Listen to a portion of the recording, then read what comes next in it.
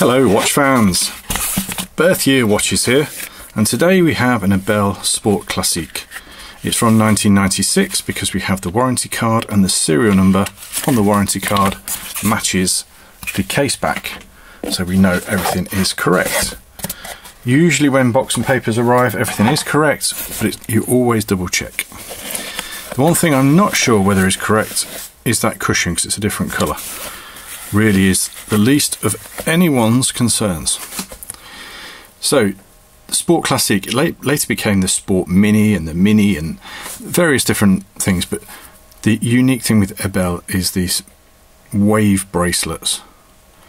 Really clever design, not only because they're very flexible and comfortable, but also the gold plating is actually in between the links, so it never gets worn because it never gets touched. Very, very nice. The movement is shared only with one other manufacturer, which is Cartier, so you know you're in that sort of ballpark. These were not cheap watches, they are not cheap watches now.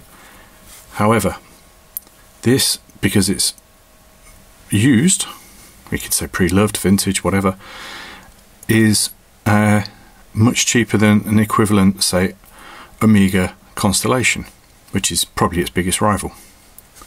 Why? Well, more people have heard of Omega. They spend millions on marketing, and Ebel don't. So they tend to hold their value better. So Ebel appeals to more of an independent thinker that doesn't follow the crowd, not someone that's going to wait outside the iPhone store for the latest phone, which has got little to no upgrades. This is going to be someone that makes up their own mind, and probably someone that just loves that bracelet. So, full set, it's quartz movement, so it really is set and forget. The movement comes out via the front glass. I believe this is 18 karat gold. It's not hallmarked for it, so I can't say that in the description, but there's no wear to it. If it was gold plated you would see some wear, more than likely. Really, really nice thing.